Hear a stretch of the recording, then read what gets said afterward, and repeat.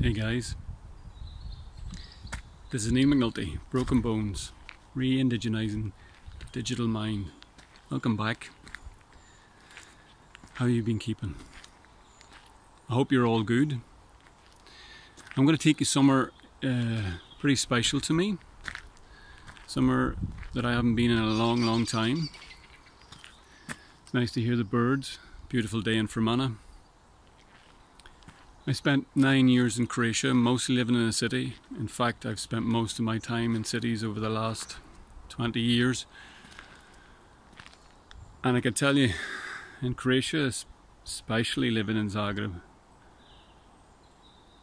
I couldn't hear my own soul. I lost touch with my earth, my centre. So coming back here has really helped me find that again. And come in touch with my indigenous soul. The soul is connected to this land, and connected to the earth. And when I'm here, I can breathe. So ground yourself if you're with me. Take a few deep breaths.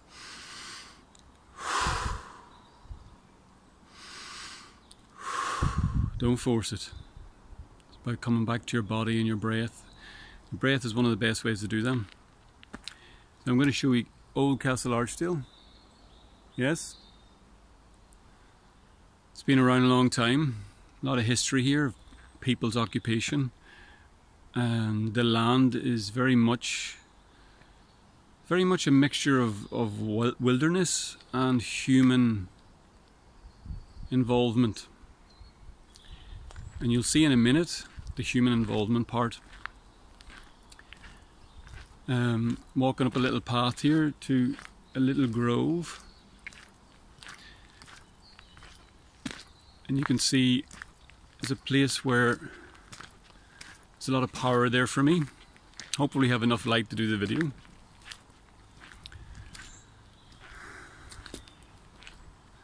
So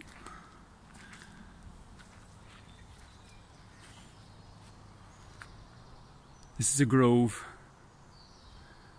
of cedars, Thuja occidentalis.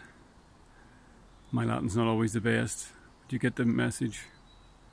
So these tall white cedars, very beautiful special place, and would have been planted here by some of the first peoples on this land that have occupied it in the time of this castle. Before we go in, you can always comment on any of these videos. Share what you have. Share, we're all together. It's one community. I want you to tell me where your sacred grove is, or your briar bowl, or your cobble shore or cobble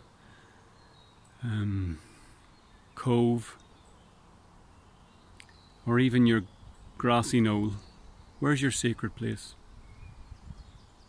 It's important to me, and it's important to all of us, especially in these times. And in these times we have an opportunity, and many people are reconnecting to sacred space, sacred place. I've spent many years of my life creating sacred space for people in the context of healing. Most of those spaces, in fairness, have been in cities. But can there be a better place than here, in the nature? Come with me.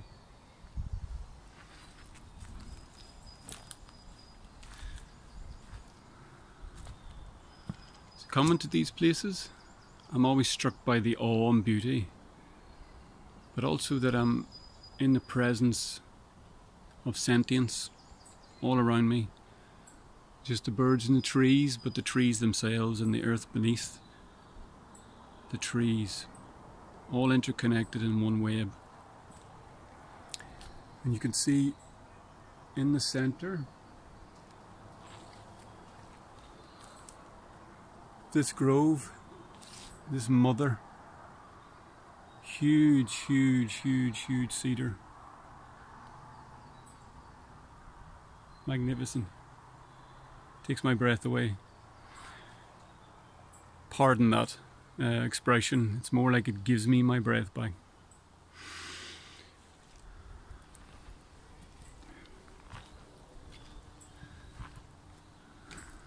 So walk with me.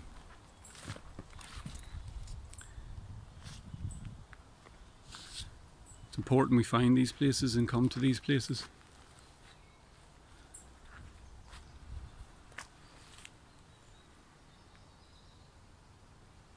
Another beautiful sentient being with boughs for me to rest myself on. For all of us to find a place to rest. Come back to our indigenous soul, to our bodies, to our lives, and be present there. Let's go and sit.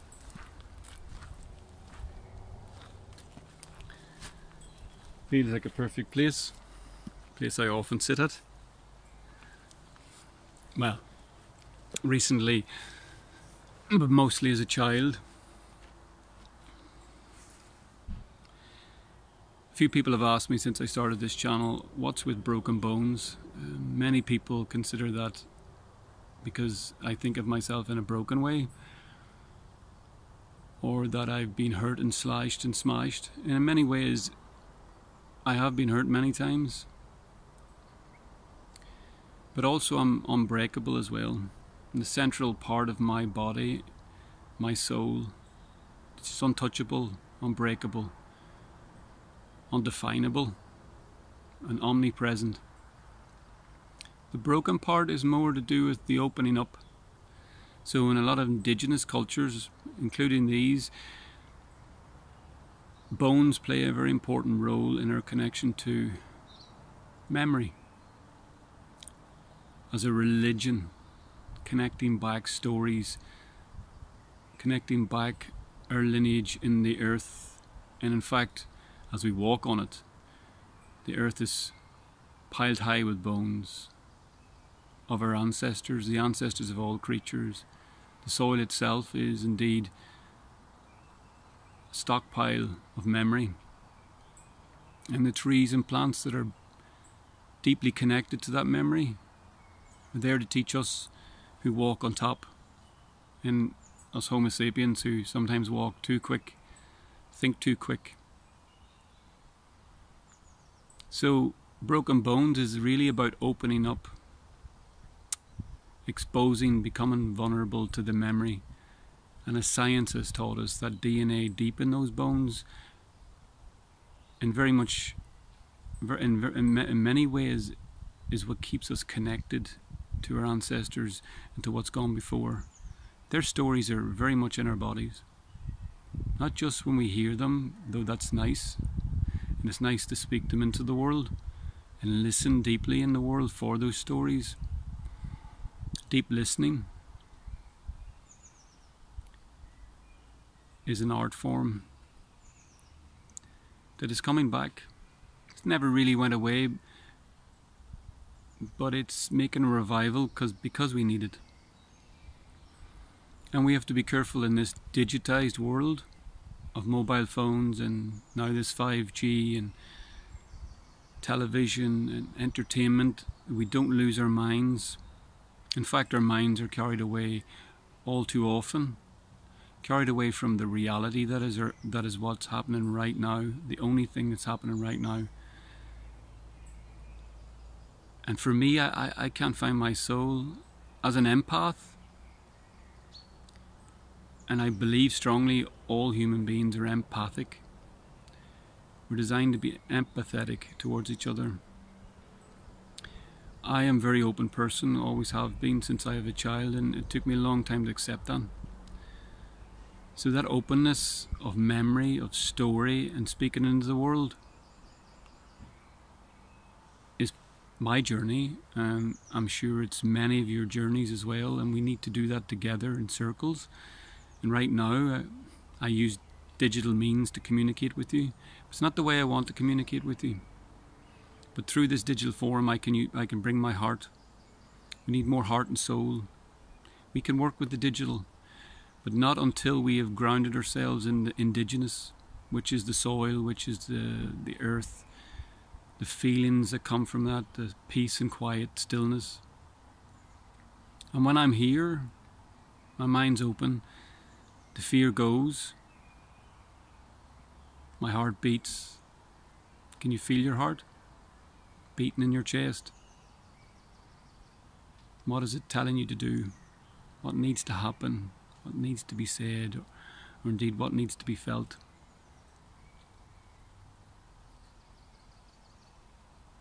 So it is. It's about remembering. Remembering who we are, what I am. What we are together. All sentient beings on this planet now, we need to make a choice. We surrender completely to the digital, or we find its place in service to the indigenous. Without this terrestrial place, which is very much where our bodies came out of. People often say we were born into this world. No, for me, we were born out of this world. And this is where we will go back to. And our bones will be buried once, hopefully. We'll be there for our descendants to remember who we are and what it means to be alive.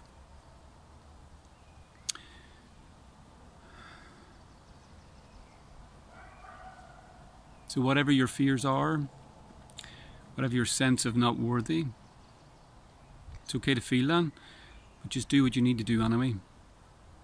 And every day, whatever you do, taking that action, that step that comes from your chest and your gut, and your mind's in service too,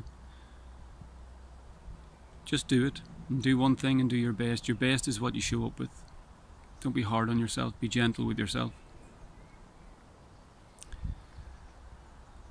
Something that struck me recently, and something I've worked a long time inside myself with, and I hear a lot from people close to me too, and people I work with, is this thing of enough. What's enough? So there's many stories and sentences connected to that. I hear inside myself is, I don't have enough. I don't have enough money. I don't have enough choice. I don't have enough love in my life. Enough joy. And I wrestle with this myself many, many times. And where its source is and what it's about.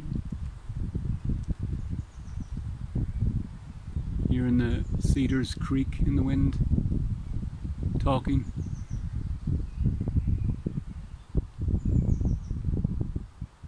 And what I found with this question and these questions is it's connected to quantification of things. Or quite often we are taught to quantify, you know.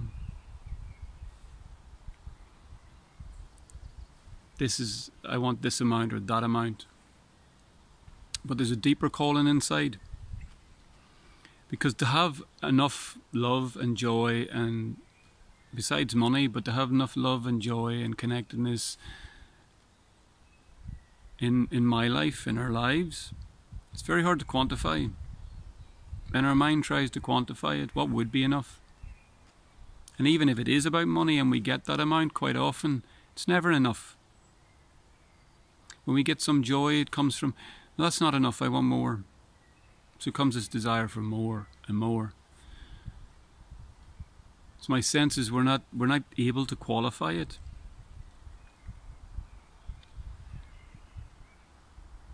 And searching inside myself the answers to that, and for other people, it all goes down to a broken image in many cases of, well, actually I'm not enough. So let that sink in. I'm not enough. Do you recognize that?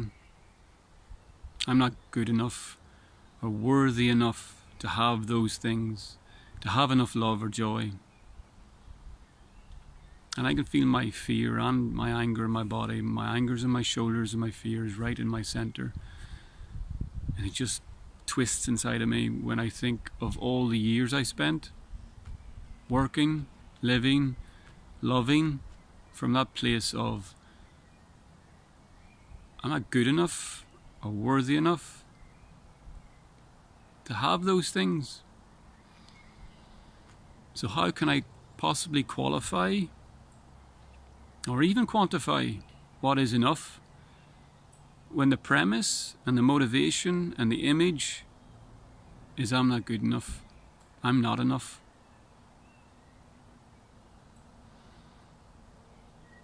And I feel that sadness driving up from inside also in my tissues. And that grief of loss of years and energies. In my case, I think of others.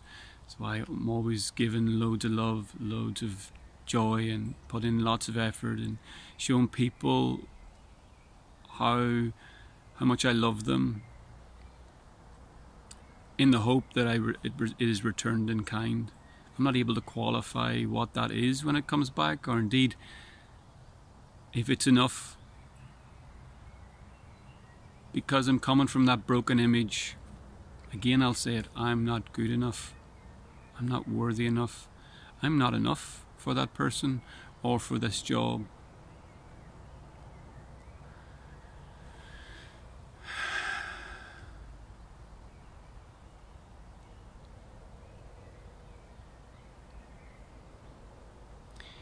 Another one that strikes in there as well, and these are embedded, these images intertwine and weave to each other, into each other. The other one is perfect. I need to be perfect before I can get what I want, before I can achieve what I want, before I can go be me. You know, even making this video, I need to be perfect before I make this video.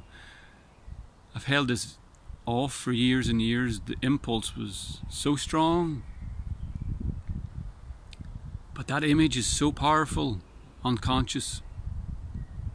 It needs to be perfect, Neil, before you do it. People are going to laugh at you. They're not going to see the worth. Excuse me.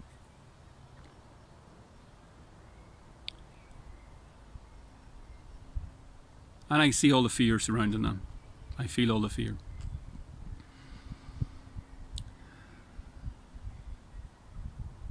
So acknowledging that that game's going on and that we are coming from that place, we put that aside. And it's going on in the background. And for me, keeping that fear, I learned to keep that fear out in front of me. Knowing it's there, calling me, talking to me. You're not good enough. You're not perfect. Not lovable enough. But it's not true. It never has been true, and it never will be true.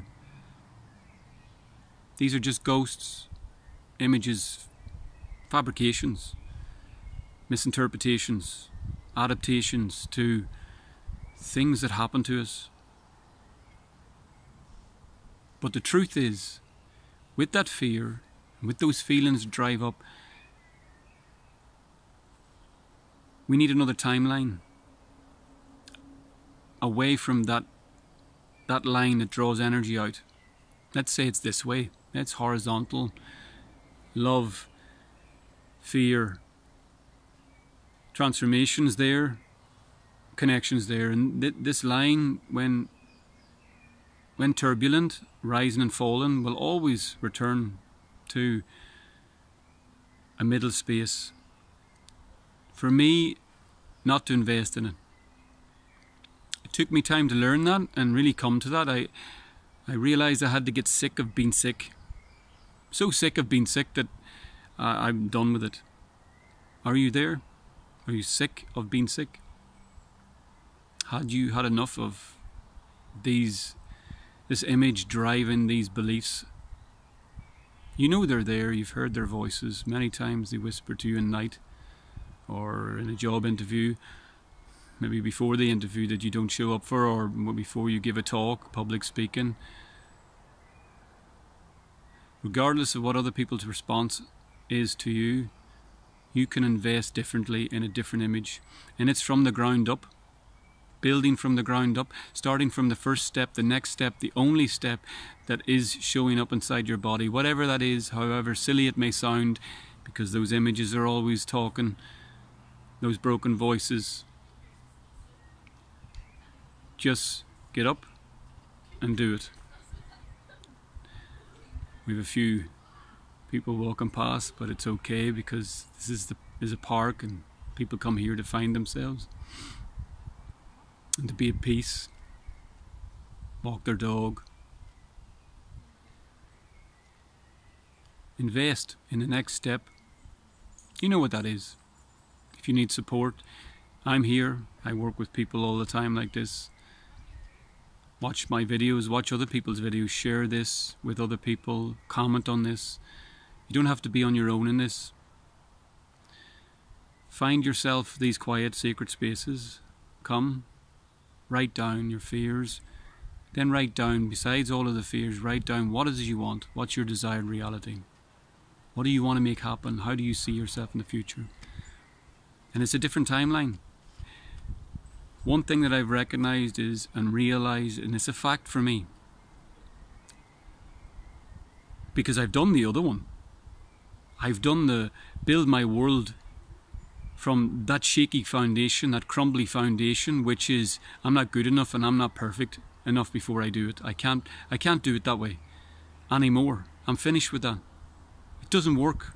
Never will. So what's the alternative? A different timeline. A different approach. So no matter what I do, other people will view this video and think it's not really for them. They don't know what I'm talking about. What is he going on about? It doesn't matter what other people think. It really doesn't. And they're in the same place as us. All of us together. Your desired reality will be achieved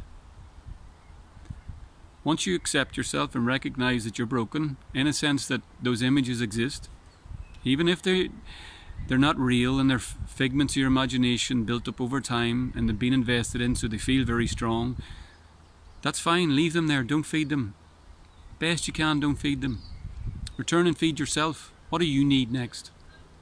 It could be a square meal, it could be some breathing exercise that returns you to your center, like the Wim Hof method, whatever tickles your fancy, whatever gets you there. Sitting in a cedar grove with these beautiful beings, supporting me right now, supporting you right now. Could be a simple small step. Don't look too far ahead. Just take the step. Take support. Surround yourself by people who see you're doing that and who can listen. Stay away from broken conversations and negative space. These people aren't ready or they need it themselves. It's not your job to fix or heal. Either them or yourself. There's nothing to be fixed at all. You are completely whole. You've always been whole. You've taken knocks physically. You've lived. Your body is in an organic